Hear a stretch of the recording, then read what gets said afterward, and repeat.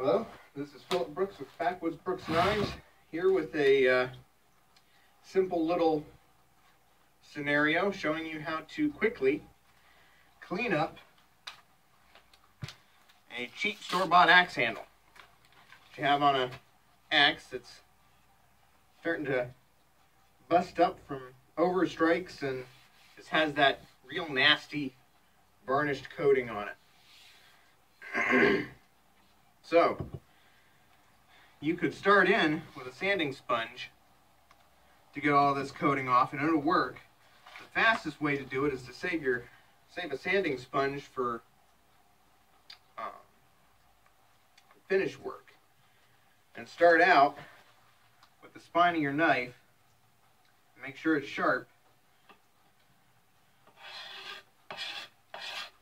And just start scraping it off.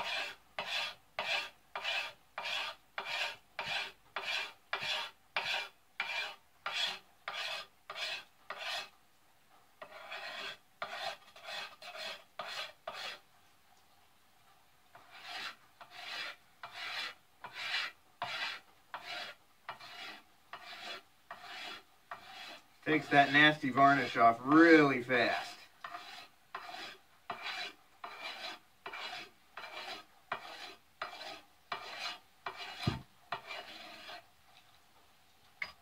Let's see if I can go the other way for this stuff.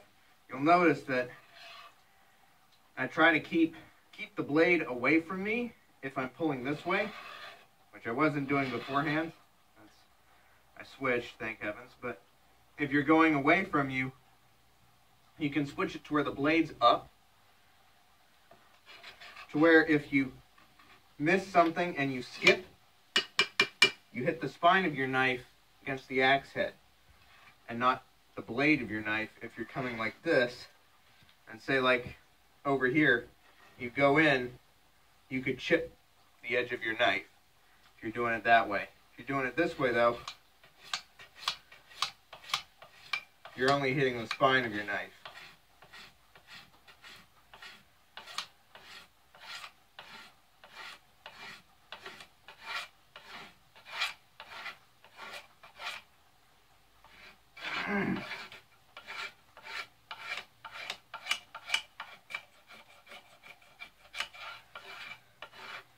So the idea is just to go around,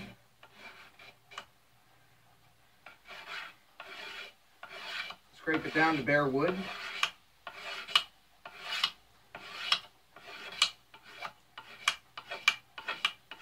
This will improve the feel because there won't be all the little nubs where dust got on the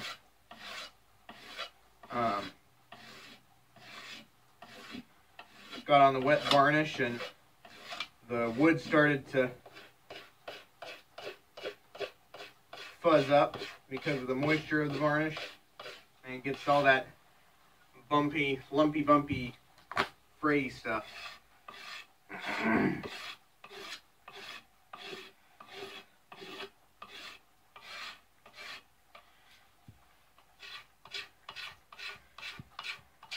also want to try to stick with where the grain is. Like here, there's grain that comes out this way. If I grind into it, my knife spine is sharp enough that it wants to dig in and bust off those annual rings. So the easiest way to stop from digging in is just to flip your knife to a drawing position and draw against those annual rings, like so.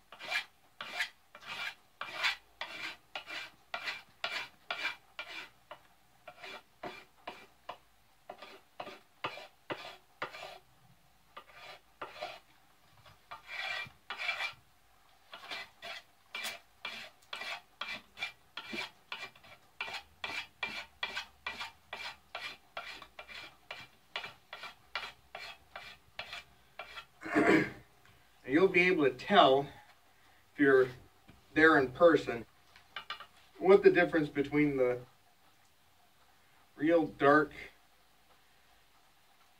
shiny look of the varnish is versus the nice clean wood coloration.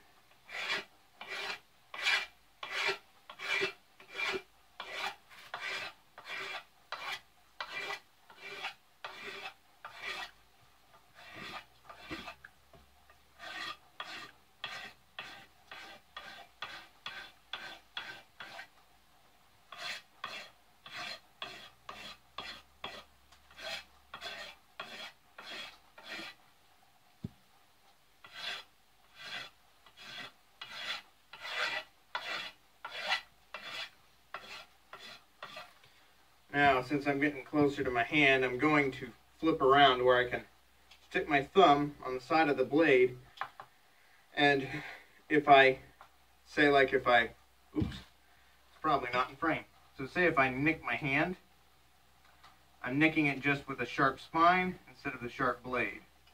If instead I was going like this, I came up, I could slice chunks off. So let's keep it like this.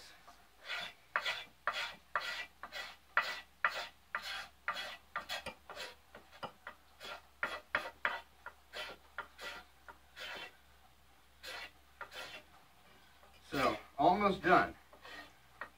See how fast this is going? Doesn't take that much to do this.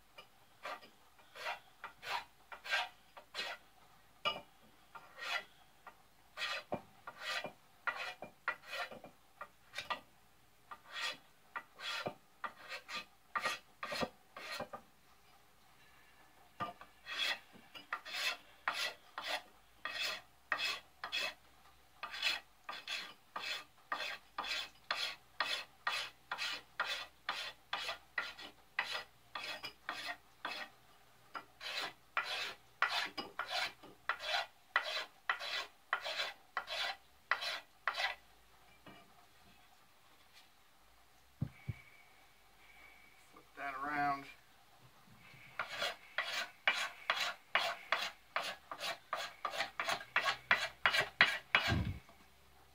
Yeah.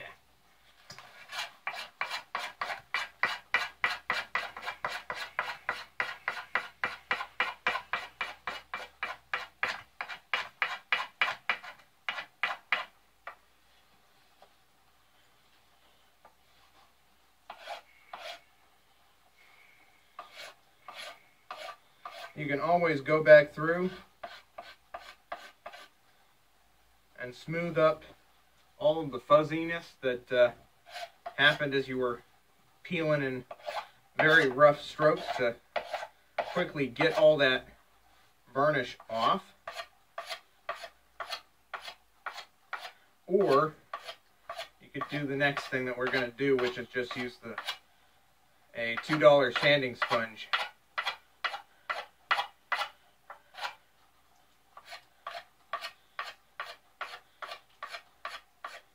Which is a good thing to keep around anyways for tool maintenance, especially when this one is a medium and fine.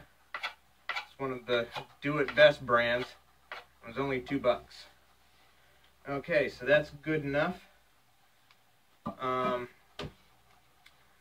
If you want, you could save all these chunks of shaving. I'll bet they go right up in flames.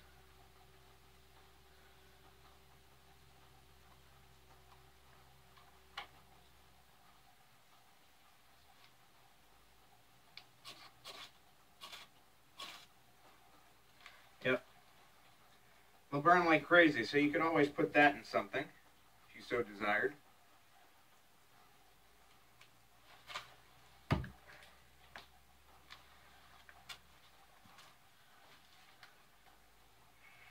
Let that burn up. Next thing you want to do is find which side is your coarse, or excuse me, your medium. And that could just be as simple as just feeling.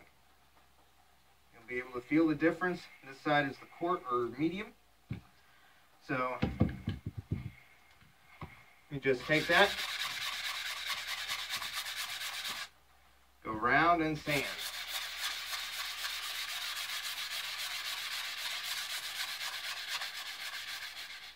Then you just want to sand this down until it's smooth. Which, since all you got to worry about is small fuzzies that got kicked up by the knife, this should go relatively fast as well.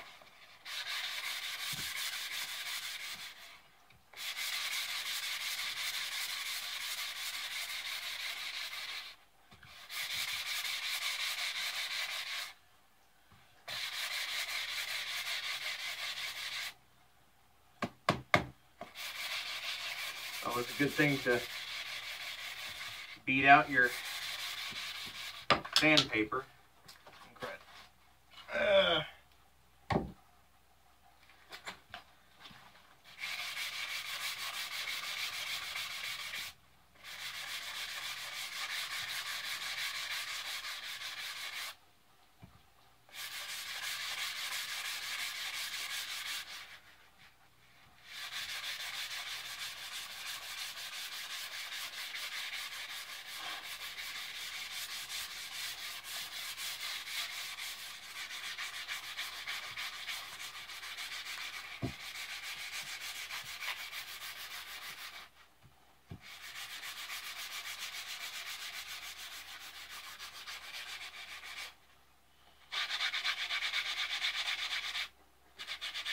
Now this end, usually the ends on these axes are a little bit too big and bulbous.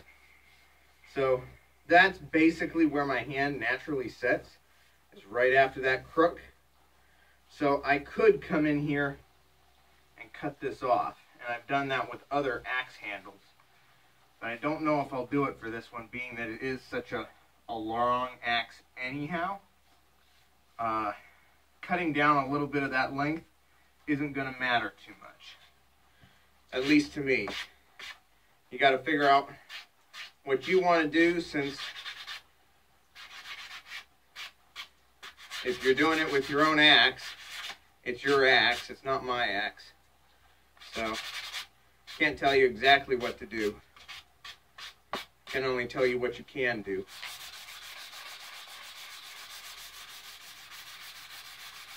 Okay, we'll switch over to the fine side now. We're almost done. By just doing the fine side, we're just basically buffing all the fibers to the point where they're nice and soft.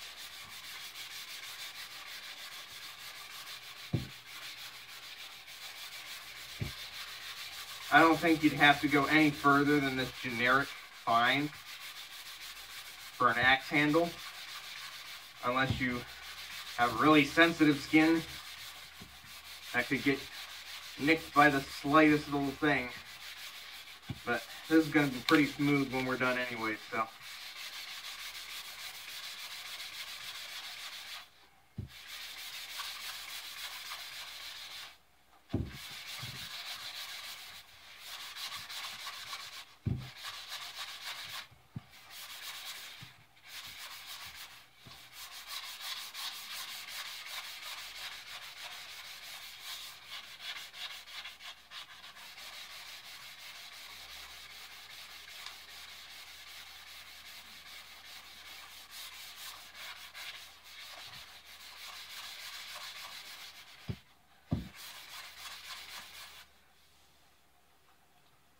Now, here's one other thing. As an extra addition, I'm going to end up wrapping this with some woodchuck rawhide that I I made earlier this year.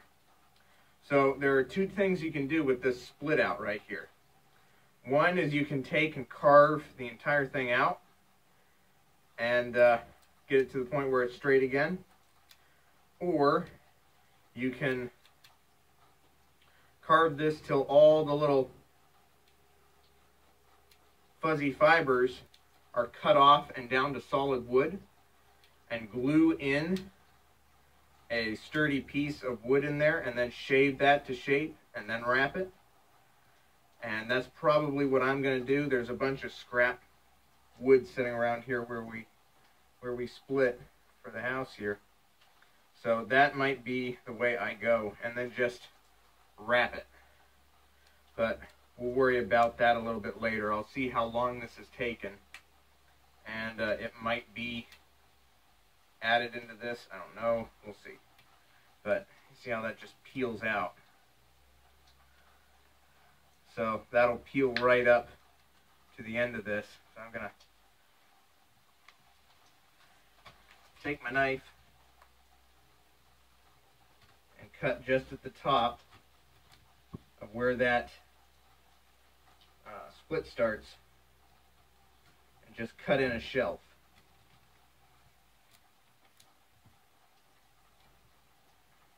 Just real simply.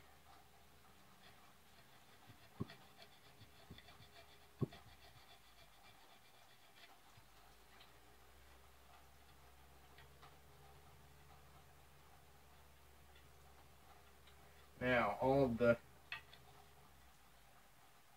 fuzzy material is gone.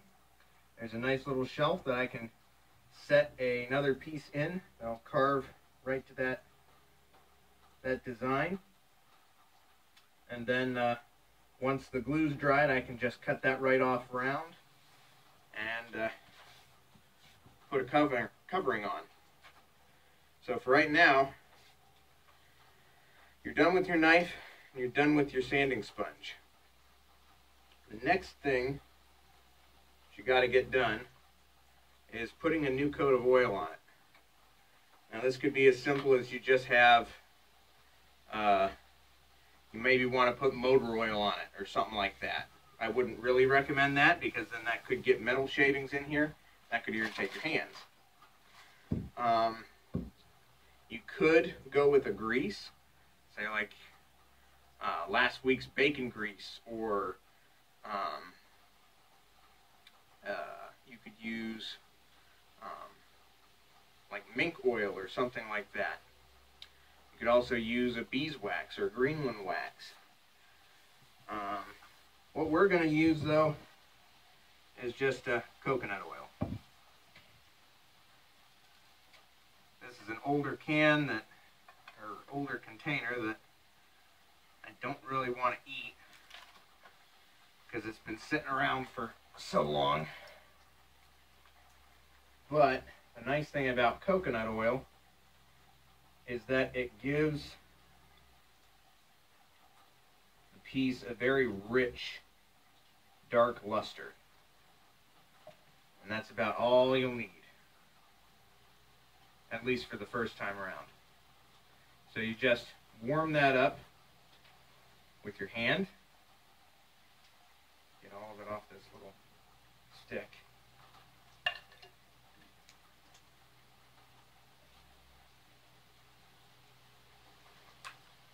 Then you just want to rub it in.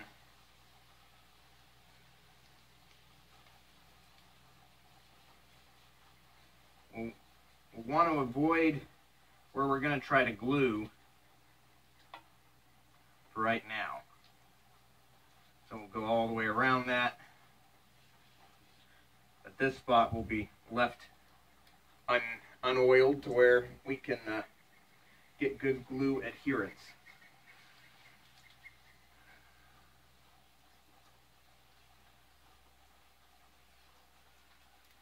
And just work it back and forth. Just let the heat of your hand melt the coconut oil right into the wood.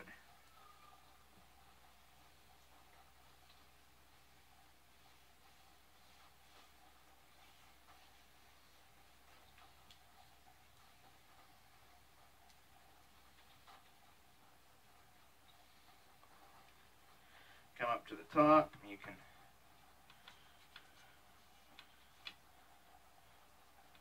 get all the oil out from between your fingers and rub that into the top of the eye.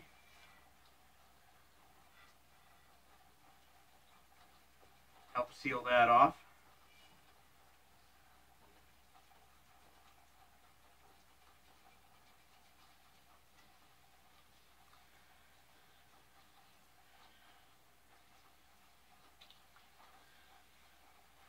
Then we'll just set this in a warm place to where the wood can absorb as much as possible.